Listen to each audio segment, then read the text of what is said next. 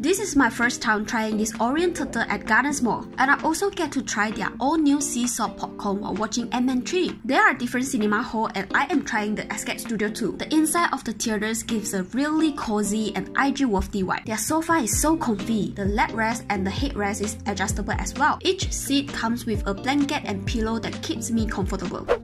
I have tried their new sea salt popcorn. To be honest, it tastes really salty. If you are a fan of savory taste, you can give it a try. But if you prefer caramel popcorn just like I do, try the mixed popcorn which combines the salty with a sweet twist. You can get it with just 9 ringgit at selected GSC Cinemas. Overall, the watching experience is really good and it is really cold, so the blanket is a lifesaver.